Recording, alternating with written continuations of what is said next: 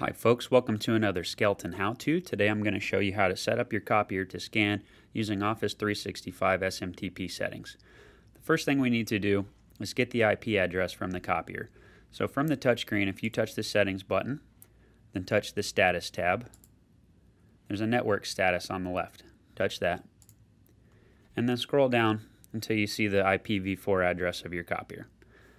So jot that down and take that to your computer and open up a web browser.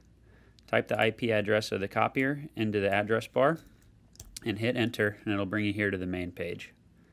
Next, we want to click the System Settings button, then click Network Settings.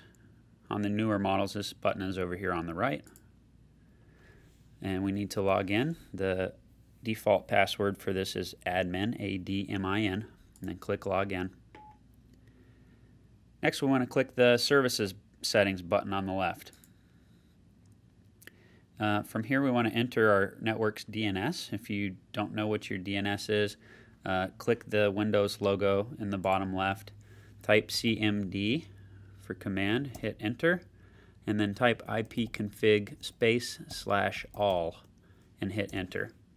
And it will display your your computer's DNS settings here. So you can copy those in. If all else fails, you can use 8.8.8.8 as a public DNS server. And then if you want to put your domain name here, you can do that as well, or you can leave that blank. And then click Submit. Next, we want to go to the SMTP tab. And if this is empty, what we want to change this to is smtp.office365.com. Make sure the port number is on 587. It should be on 25 out of the box. 587 is the SSL port for Office 365. We want to make sure SSL is enabled and authentication is enabled.